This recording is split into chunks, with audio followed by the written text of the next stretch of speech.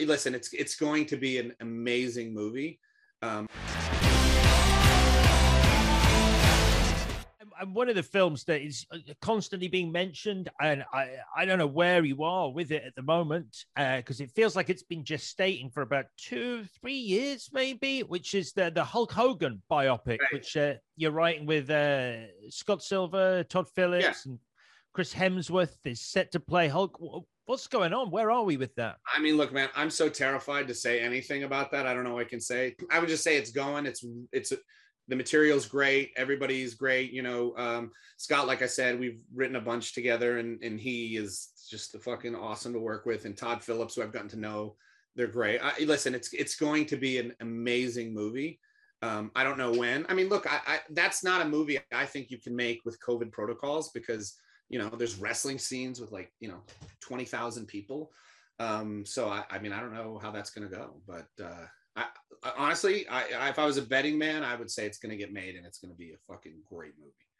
Yeah, you would keep getting drip fed by Hulk Hogan himself going, Chris Hemsworth's in crazy shape for this movie, which seems like, you know, you just sort of go, when is Chris Hemsworth not in crazy shape? That's right?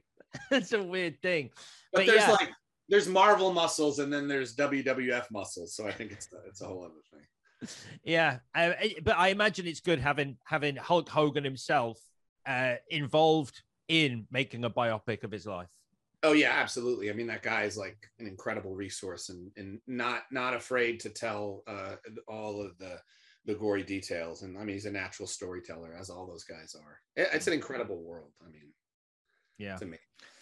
And this one seems to have gone away. This is where I ask you for, like, but there was a period where you were, because I know I spoke to Matthew McConaughey, and he's like a crazy Evel Knievel fan. And I remember there was this period where you were writing an Evel Knievel movie with Matthew McConaughey potentially as the lead.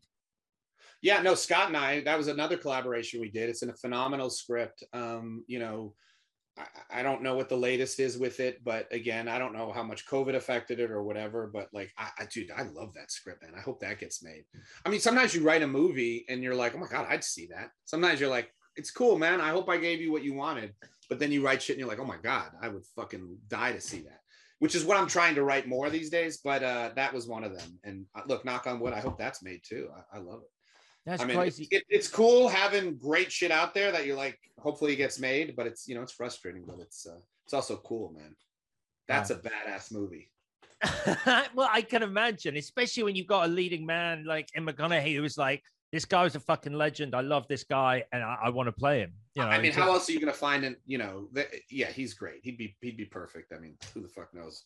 Hopefully, like I said, knock on wood. I mean, all we did is you write it and you put it out there, and they got to figure all that shit out. So yeah. It sounds like potentially, though, once this COVID thing finally goes away, which it will do, it will go away, and we'll get back to a much more normal than we are now. You're going to be really, really fucking busy. Hello, Alex here. Thank you for watching this video. I hope you enjoyed it. If you want to get in touch with us at all, for any reason, you can find us on Twitter and Instagram at JTFpod. And don't forget to subscribe to the full audio podcast on Apple, Spotify, or wherever you get your pods.